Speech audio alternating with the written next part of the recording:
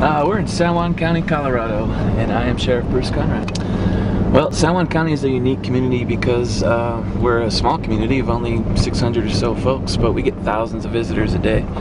So that requires a totally different approach to law enforcement in many ways. The interesting thing about our job is that we respond to a really wide variety of calls. While our call volume may not be that high, the variety of calls we respond to is pretty drastic, and it changes throughout the seasons.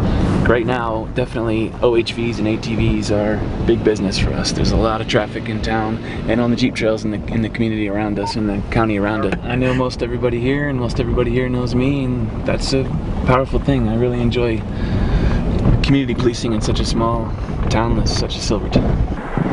It's such a unique experience here. I would really never even consider doing law enforcement somewhere else. It's here you are truly working with the community, and you're a part of the community.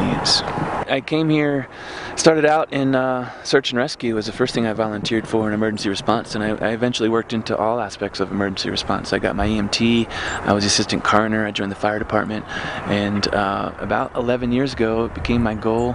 Some locals kind of put it in my mind to think about becoming the sheriff someday, and the more I thought about it, the more it really struck true. There's such a rich history in Silverton that it's hard to not kind of envision what being a sheriff was like turn of the century here. I mean, there were gunfighters and brothels and gambling saloons, and it was a very colorful town.